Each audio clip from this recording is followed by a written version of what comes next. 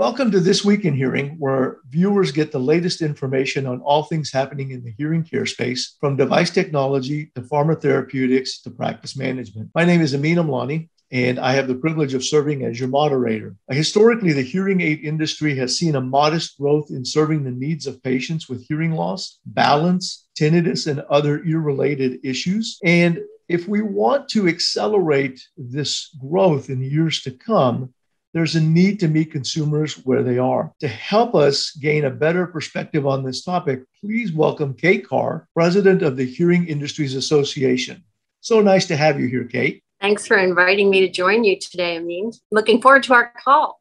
Absolutely, so am I. And so for our viewers, can you please tell us a little bit about HIA and then your role within the organization? HIA was founded in 1955. And in all of those years, it has served as a forum for manufacturers, suppliers, distributors, those hearing care professionals to really keep up on what's going on in the industry. There's been such an evolution of hearing health during that time, as you well know. Our main focus is probably two things come to mind. Advocacy is very important. We're talking with members of Congress and their staff here in Washington. We sometimes get involved in state issues. We get involved with the regulatory agencies because the FDA, the FTC, the FCC are all important to us. The other aspect is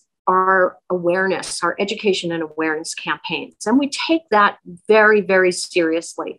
We want to serve as a trusted voice for consumers when it comes to their hearing health. There are other things that we do that are associated with our with HIA, and that includes collecting data on sales. We conduct Market Track, a longitudinal study that will, at the end of this year, be going into our 11th round. So in that, we really take a deep dive into what consumers are thinking, what they're doing, what their attitudes are about their hearing care professionals. So your viewers and listeners can look forward to a Market Track study coming out sometime, probably in the second quarter of next year. Well, that's exciting. It's exciting. We're looking forward to that. So, Kate, as we're talking about meeting the consumers where they are, let's start off with a little bit of a negative, and then we're going to make this a very, very positive video cast here. So let's talk about a barrier or a couple of barriers that you see that has impeded individuals from entering the market space? Great question.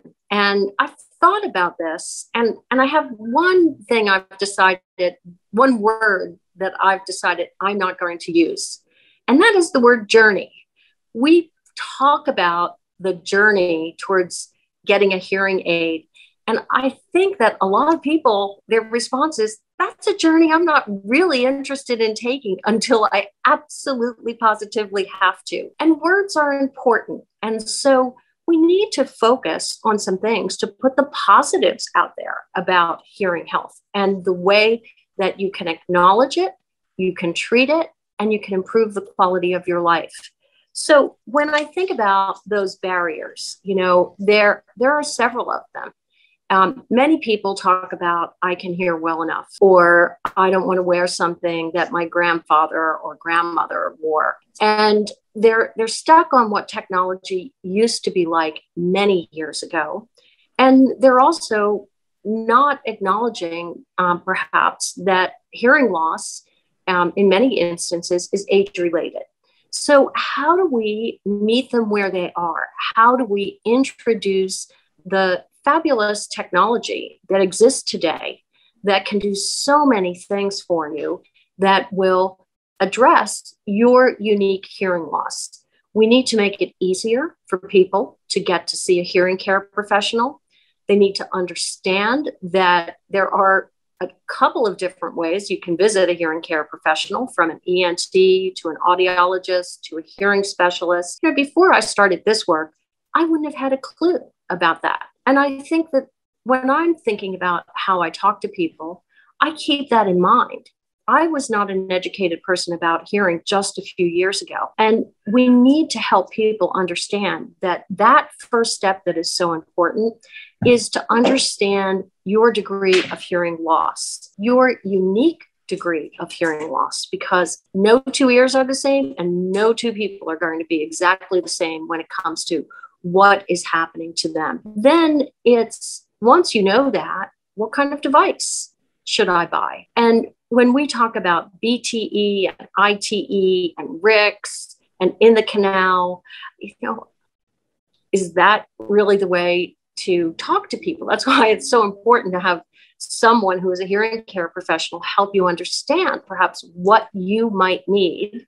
And here's the technology. Very quickly, people became used to wearing AirPods. I'm a user. I have AirPods, and I like to use them for phone calls, sometimes even conversations like this that are on video. But they don't stay in my ears for 12, 14, 16 hours a day, nor do their batteries last that long. And the comfort level isn't quite the same as a hearing aid. Let's talk about that. Let's talk about how hearing aids are now able to tell you what my Apple Watch does, from streaming to other features that are incorporated in it. A lot of people, when they're saying I'm not doing it because of the cost, there's so much misinformation out there about the cost of hearing aids.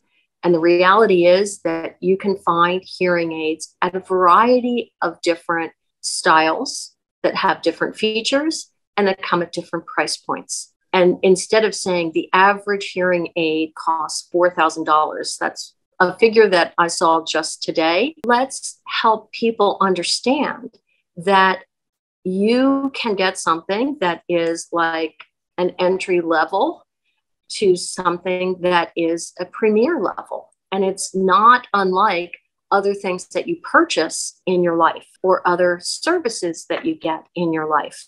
So many, many, many things. Some of the biggest concerns that I have are about the misinformation that's out there. Just in the past few months, 17 attorney generals have issued warnings to consumers in states as large as California and many of the states that are home to persons who are likely candidates for hearing aids. And they're warning them that there's misinformation out there about what is a hearing aid. Are some of the devices that are being marketed as a hearing aid actually a hearing aid, or are they a PSAP? And what exactly is a PSAP? And what's the difference between a PSAP? Can I go into a pharmacy and buy a hearing aid? Well, probably not yet. What about these OTC products that even the president of the United States has been talking about? Well, we don't have the regulation yet. And once we have a draft regulation, it's likely to take another at least 9 months until we get to a final. So our focus, that's why I underscore, while there are routine things that we do on advocacy or collecting data or doing research, getting the message out there to people about the importance of a hearing care professional, the options that you have, the various price points, style that might work best for you. These are important things to do. Yeah, no, you bring up a lot of valid points, and it almost sounds like there's a need for awareness to educate individuals. Can you share a little bit about that from HIA's perspective? Certainly. A few years ago, I guess when I first started, I started this job in 2018. And I read the NASEM report. I was doing my background, getting up to speed on the information. As I already said, I really didn't know very much about hearing, but I knew a lot about working in organizations that look at health issues for people and how to educate people. And in the NASEM recommendations, number 12 was we really needed to create a broader education and awareness campaign. And I thought that's something I could do and get started. I reached out to Barbara Kelly at the Hearing Loss Association of America and said, how about if we do a little think tank and talk about this and talk about how we might be able to put together a campaign? From that meeting, we did come up with Hear Well, Stay Vital, a campaign that was joined not only by HLAA, but by the American Academy of Audiology, the American Doctors of Audiology, the International Hearing Society, ACI, the American Cochlear Institute, the Hearing Health Foundation. There are 7 partners altogether who look at a consistent message. And we created a social media toolkit that we distributed to everybody, and we asked them to share those messages. We did a first round of PSAs, and those PSAs aired nationally and had a earned media value of over $2 million.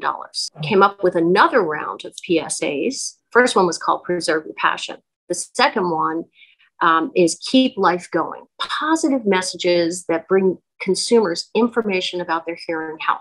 I'm very pleased to say that campaign, which includes a Turn Down the Volume spot aimed at teenagers about protecting hearing due to what we're seeing as an increase in younger people having hearing loss. So we are educating at every level. And that campaign so far has an earned media value of $6.5 million. And that's in 1 year. So we're trying to get the word out. And it's not that we have tremendous resources. We're not buying media for that amount of money. We're placing PSAs, and we're united, and we're presenting a unified message. If there's one thing that I have learned in my years of working in the not-for-profit industry is when we come together with a unified message and we repeat it and repeat it and repeat it, we do better at changing behavior. Changing behavior is a very hard thing to do. The campaigns that you talk about, are they available to practitioners in any form or fashion? All of the Hear Well, Stay Vital materials, from the videos to social media tiles to a social media toolkit, it's all online and downloadable to anyone. It's at hearwellstayvital.org. So anyone, a consumer, a practitioner, anyone can download that material to help get the message out. And I encourage people to do that. That's fantastic. What we'll do, Kate, is we'll put the website in the video at the bottom so that folks can have access to it, and then they can go to that site if they're interested in looking at those materials. Okay. Great. All right, let's move on to the next piece here. So let's turn our focus now to discussing factors that facilitate earlier adoption to hearing care. Any thoughts? Wow. Yes. Several. and no surprise, we're working on a number of them. When the U.S. Preventative Services Task Force issued their unfortunate recommendation for persons who are 50 and older not to be screened for hearing loss, that was a blow.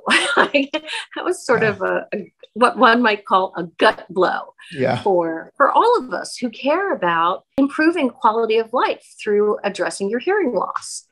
So we recognize that they cited a lack of research that would demonstrate the benefits of having everyone screened. Now, I'm not exactly sure why they picked the age of 50 as opposed to perhaps 60 or even 65 when people traditionally enter Medicare. So we know that funding for the NIH and the NIDCD comes from Congress.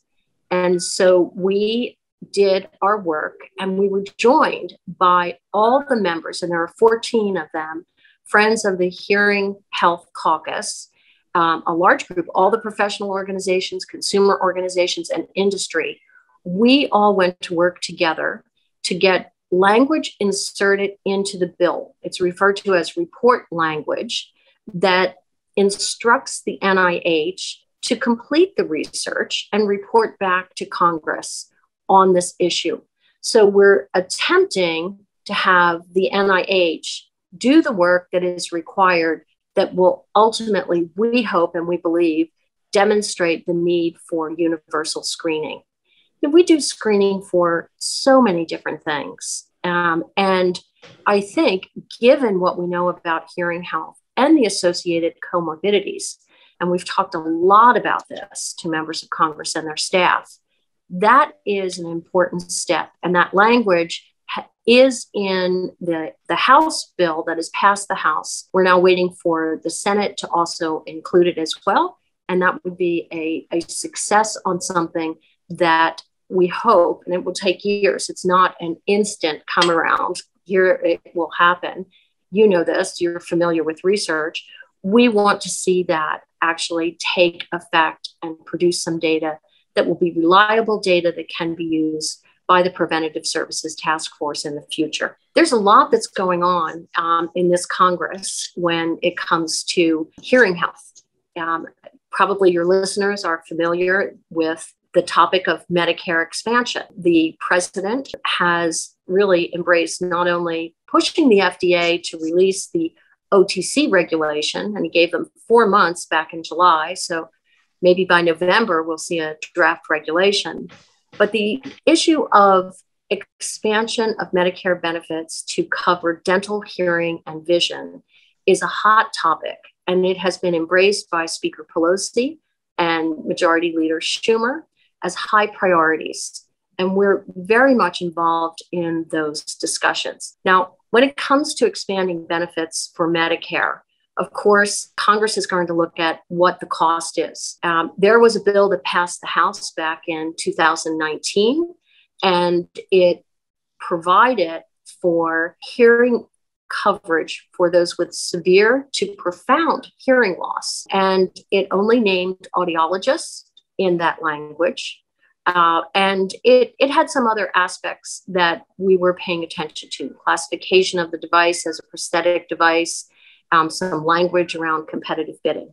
We had started talking to members of Congress back in 2019, early before the bill even came out, because quite honestly, I thought at some point we are going to see Medicare expansion. And here we are in 2021, and we are seeing bills moving through and a serious commitment that's coming from both the leaders of the House and the Senate to include it in the budget reconciliation bill. Now, all of this is under discussion. Probably there are a number of things that we consider important, but in the earlier part of this conversation, I talked about perhaps consumers would be confused about, do I see an ENT, an audiologist, or a hearing specialist?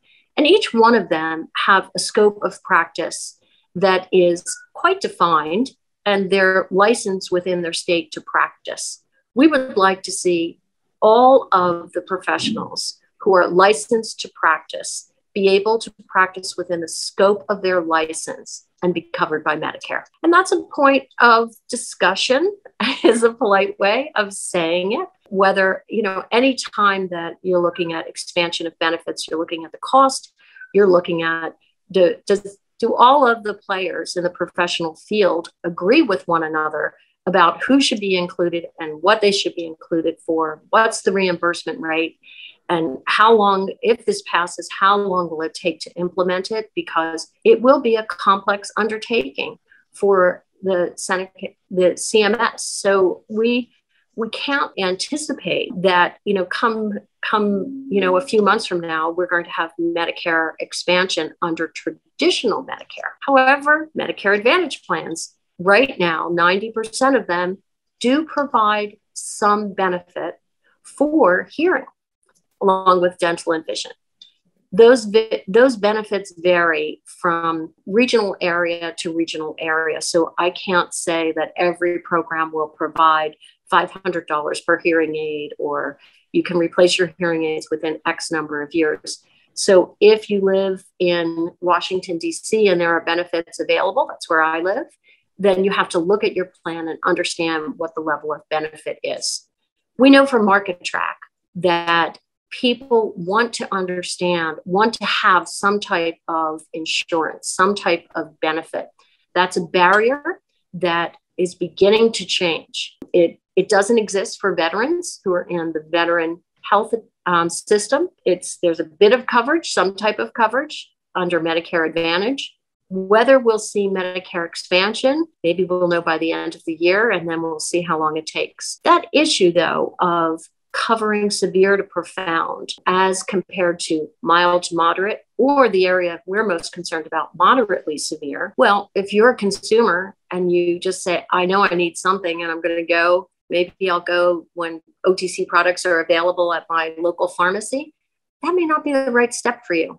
So really, really encouraging and working hard to get people to that screening, to get people into the care of a hearing care professional is the key focus for us. Yeah, and you bring up a really good point, bringing it all the way back into a circle, is that, you've got to get people to see their need, you got to get people to see the provider, and then you've got to see people who are willing to be treated. And all three of those pieces have to be joined together in order for their quality of life to be improved.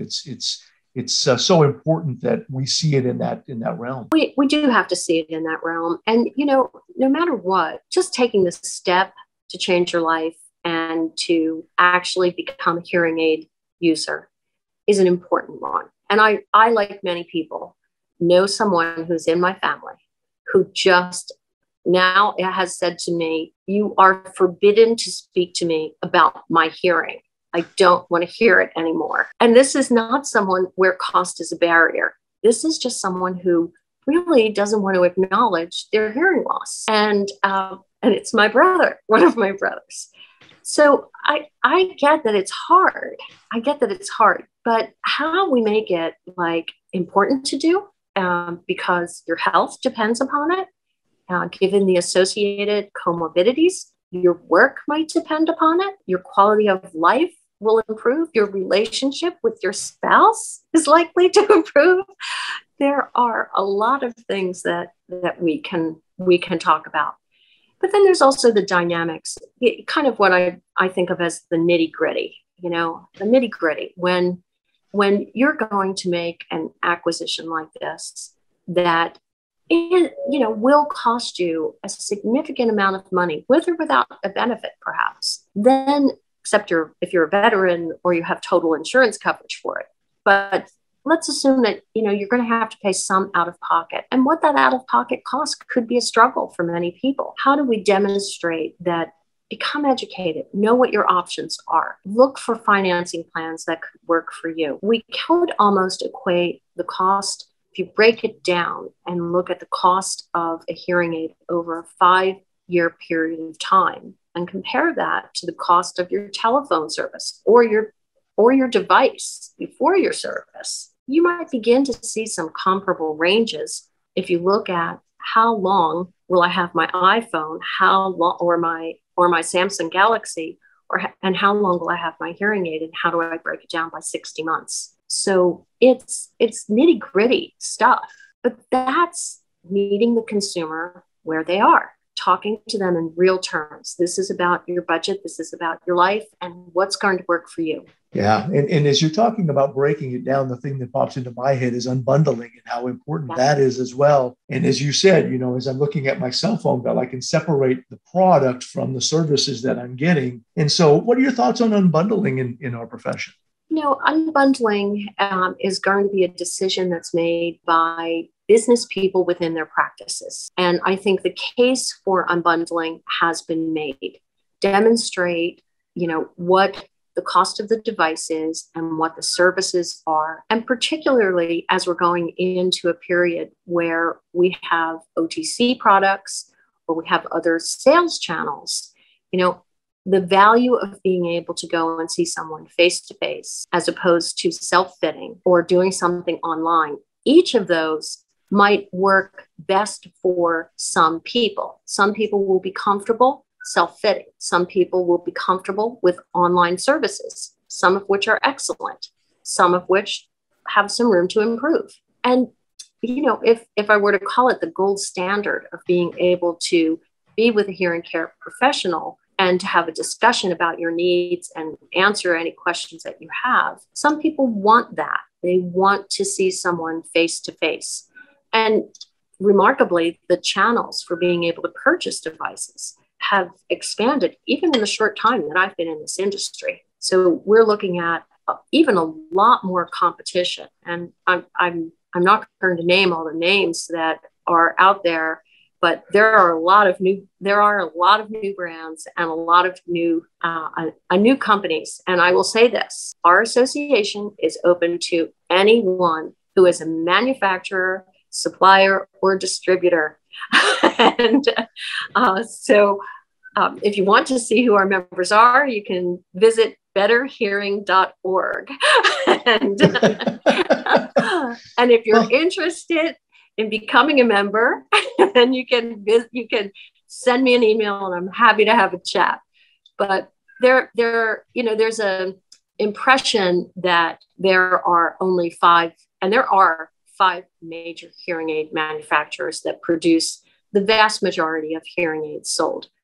But times are changing, and there are new companies out there, and competition is welcome by the members of our association. And our door is open to those who want to abide by our policies and join forces with us. At the end of the day, I think we all share the same thing, which is to help people and to help people improve their quality of life. You can help people. I worked for President Clinton way back when, and he used to say, you can do good and you can do good in your business at the same time. And I think that's what our members already do. Absolutely. Absolutely. Well said. So as we move on in this discussion, which has been fabulous so far, and I thank you for all that you've input, let's talk about a little bit about accessibility. And you just said something that really resonated with me, and that is that consumers are looking for different ways to be integrated into the hearing healthcare model, whether it's self-fit, whether it's via video, whether it's seeing the patient. So what would you tell a provider today about being dynamic, especially given the fact that we have a little bit now experience given we went through this whole COVID period? That's a great question. And in terms of our advice, I refer to some data that we've already collected on telehealth, because given the COVID pandemic, we know that a lot of people learned to do video calls like this, to connect in new ways, and for existing hearing care professionals who were able to remotely make an adjustment to someone's hearing aid if the software was in both the provider's office as well as on the cell phone of the user. And we have technology that's allowing us to do a lot of different things. I think in the not too distant future, we'll have the opportunity to do everything remotely. We recently convened a group of our audiologists, some of the best in the field, and we talked about telehealth, and we talked about the different models, from completely seeing someone in person to a blended model to a fully remote model. And fully remote is going to be an option, and to some extent it already is. Because you can purchase hearing aids with the help of a hearing care professional online. As I said, it's there. Now, will everyone become an adapter? I doubt it. I think some people will want that human touch, and will want to be able to meet someone in person and establish that very important bond. But some people are going to be doing it, and just wait for it to be delivered in their mailbox and have a conversation like this with someone, so they know they can answer any question and fix it, or maybe not even deal with a hearing care professional until they have a problem with their self-fitting hearing aid. So the models, I think, have to be adaptive. They have to be adaptive to the time, to our times. And I think it was Charles Darwin who reflected on, if you don't change, you perish. And that's to quote someone who's, I think, studies and experience really could point us in the direction of his advice is better than mine. So think about how you need to change so you can survive and thrive. No, absolutely. Absolutely. And as you're talking about telehealth, there's also some regulatory changes that are occurring in that realm as well. Would you care to talk about those? it's been a topic of discussion, certainly at the federal level. And there are concerns, as one would expect, that are, any kind of reimbursement. Certain members of Congress who look at a bottom line worry about fraud and misuse. And so there have to be the guardrails put in place. We know the services can be delivered. The reimbursement structure has to be worked out, and it has to be protected from any type of bad play. So I see it happening. I think those discussions are going to be ongoing, but in the world that we live in now, where we've all had to adapt, from the youngest kids who had to be remote learning to a person who is in a remote area and doesn't have easy access, or in COVID times to people who are in nursing homes where they had to be really super protected. We've got to find ways of delivering appropriate quality services. So in addition to looking at reimbursement, we'll want to make sure that the level of service meets the standard of care or exceeds the standard of care. That's what we'll be watching for. Yeah, no, that's great. And then there's also the whole issue of crossing state lines and interstate compact and yes, some of those things as well. We'd love to get your opinion on that. Well, again, the interstate compact now has the required number of states that have agreed to participate. And so the process of creating the regulations and the rules for that can now begin. And, we have, when we look at it, there are some very significant states that have not signed on to the compact yet. We know that some practitioners are worried about their business being impacted in a negative way. But we live in a very mobile world where you might, I can just think of all the times where I've wanted to access a healthcare provider when I was someplace else, whether in the United States or somewhere else in the world. And to prohibit that when we have the tools to deliver quality care, I think we really have to work on being able to ensure that a patient's needs are met, no matter where they're sitting. Now, it's if you have an established relationship and you can appropriately deliver quality care via the technology that exists today, I think that would be a good thing. Now, I want to emphasize that is not the position of HIA. We don't have a formal position on that particular matter.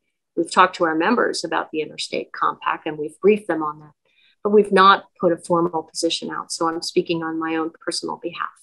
Yeah, thank you for sharing that. I think it's good for the viewers to at least have some insights. And I know that this week in hearing, we'll have the Interstate Compact individuals from ASHA, I believe it is, yes, on in a couple of weeks. And it'll be nice to get, the framework and some of the developments that are going on there available to the viewership as well. So thank you for your input. That's been wonderful. Well, they're doing the lion's share of work on it. And I'll look forward to listening in on that particular interview. Yeah, wonderful, wonderful. So last thing before we conclude here, Kate, let's talk about the direct-to-consumer segment. What about protections for consumers? Any thoughts on that?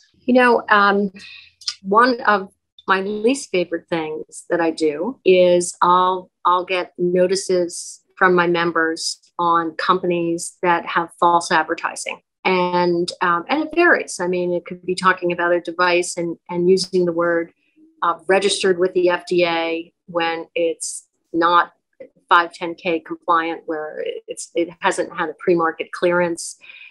It could be calling it a hearing aid when it's not. It could be calling it an OTC product when the category doesn't exist. Just a lot of misstatements of real facts. And we take them very seriously. We write to the companies and we follow up and we notify the FDA.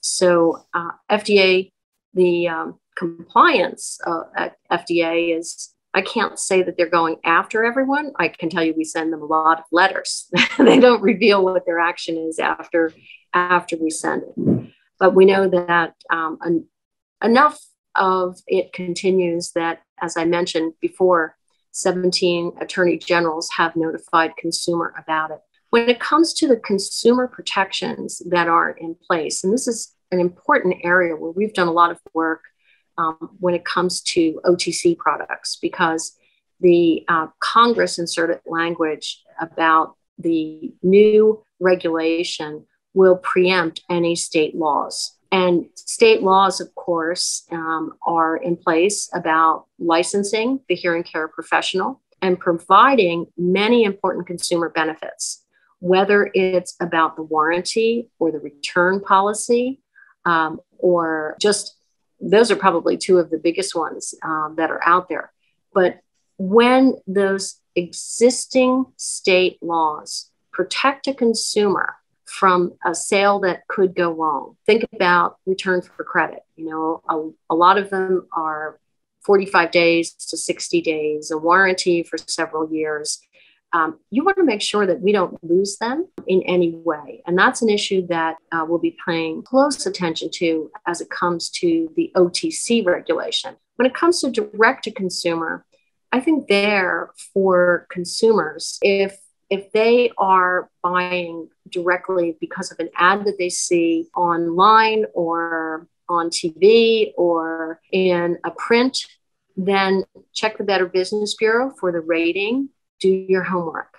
Do your homework and know if there's an FDA claim in it. You can go to the FDA website and find out if it is in fact a product that has met all of the criteria that the FDA sets for medical devices. Hearing aids are medical devices, and they're medical devices for a reason, because we want to make sure that they're safe and effective for the end user, the consumer. And that's sage advice. I mean, at the end of the day, we've got to protect the end user, you know, and what you've provided today has really, really been, I think, useful, not only for our viewers. I've learned quite a bit out of this as well. And Kate, I really appreciate your time. I'm hoping that we are able to do this again in the future here and get your thoughts and your impressions of what's going on and your abilities to share information that isn't always available in print somewhere, so that we can stay abreast of what's happening in hearing care. I'll happily accept an invitation from you any day, and happily share the information that we're gathering it, as I said, for the good of people who need our help. And that's what motivates me every single day. So thanks for this opportunity. I've really enjoyed our conversation, and look forward to joining you again. Well, thank you, Kate. And again, we're fortunate to have you, and we'll be in touch soon, and we'll end it here then.